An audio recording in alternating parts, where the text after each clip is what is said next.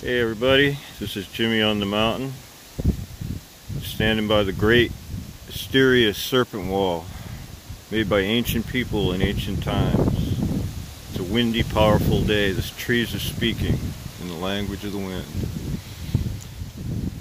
And this video is a shout out to Ricky, who enjoys watching my videos, and I think he might enjoy this. That's another star stone. There's one up there on top of the ridge. And if you look through that niche, you could probably see the horizon if you cut those trees down. Well, I know you could. There's another triangle or pyramid right there. And in there, there's a big hollow where there were a whole lot of shaman stones found with mammoths and carvings of creatures on them. And they looked very old. But I pulled these leaves out yesterday and found this structure here. And this carved out stone that's placed in there, wedged in. And you can see through the niche in the wall. And on the other side, this is a natural outcrop here. It goes east-west instead of north-south. There's another one there. So this is a squared in area with an open end. And if this tree weren't here, you could see it. And that's the chamber I found all those stones in. And there's a big granite piece that's all carved out that went right here. Granite. That I pulled off and I can replace. And there's still a bunch of stones in there I haven't touched. There's hollows all in this wall, everywhere. And I think the stones were in there. I think this is probably a place where, I like to think it was a place where people sat and talked about the stones and the images on them. It's just a natural area. This tree pushed up a bunch of stones. There was a campsite here or something built. There's some other big stones. The wall continues up.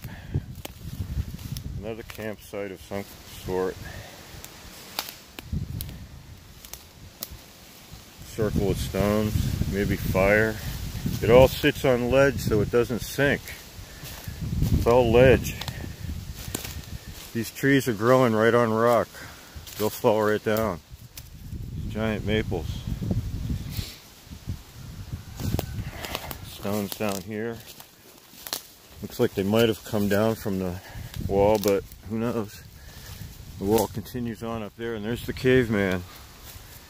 I like to think of him as the caveman. This is what changed my perception of the walls. This stone right here. This upside down triangle pyramid. And that looks like the bottom of a foot to me. And that looks like a leg with a foot going that way.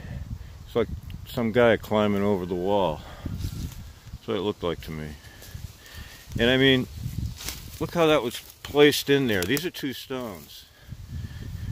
And they go in there very long. There's a chamber in there. There's another big chamber in there. And there's a placed stone in there. Very particular shaped stone.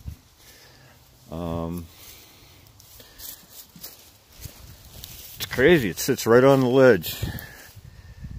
There's some really large boulders up on top with carvings on the other sides. You can see the east side of the mountain. Down there you can actually see the sun through the trees. And if all those trees were gone, you'd have a nice horizon line, just as you do on the west over there. So this ridge sees both horizons, which is kind of cool. I think that's why they built it here. And it sits on ledge that has quartz in it. It's real old looking. Lots of quartz.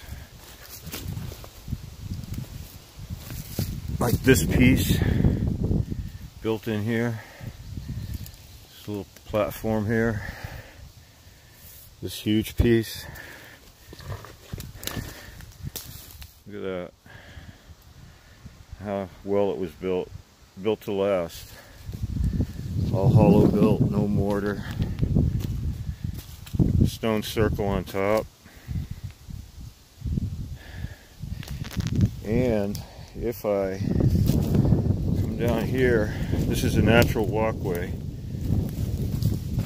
The steps that go up, big white stone. Step. That's a natural walkway. As you can see, the triangle, another one. Very cool, huh?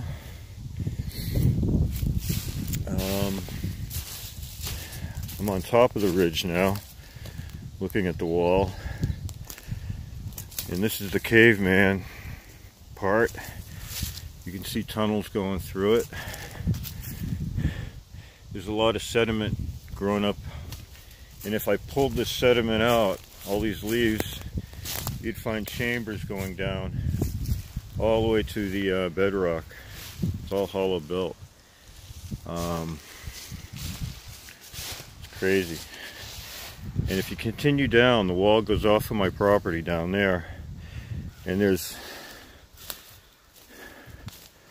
a pile of stones down here that's pretty interesting. I always thought.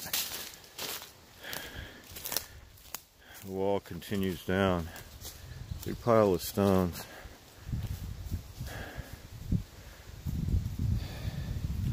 I haven't explored too much on that side, but what I could find in there, I don't know. Because when you come over here, we're walking east.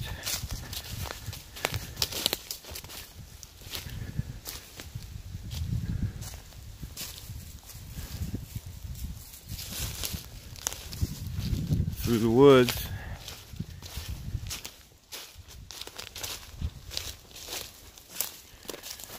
Where that blue tarp is. That's a red ochre mound. And the east side of this hill, with those trees gone, you could see the horizon and for miles.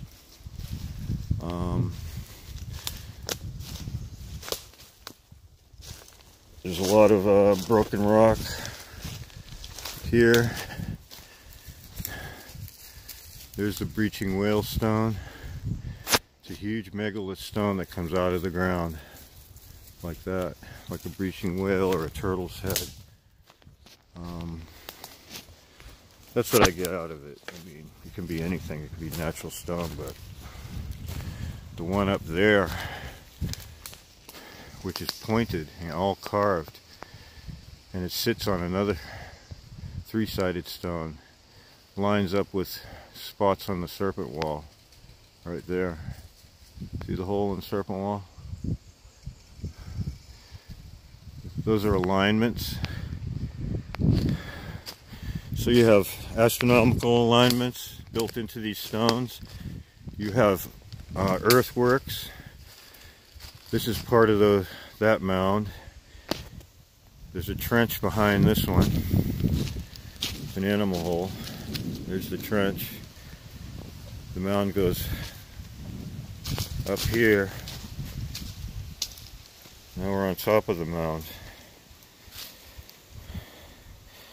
Some of the stones that came out of the surface area. And if you look east, you will see the sun rising every day, every morning. There's a quarry up there, breaching whale.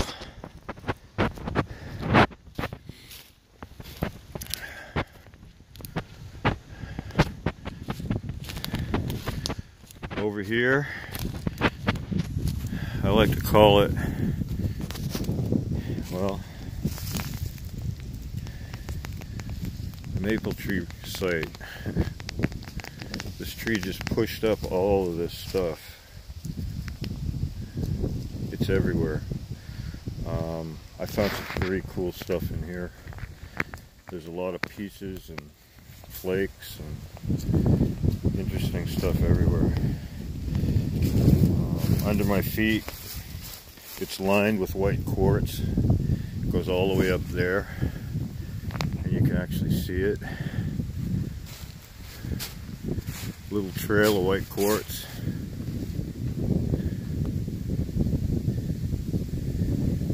Going up to this earthwork and this stone, which, if you look west, you'll see the serpent wall. Let's get a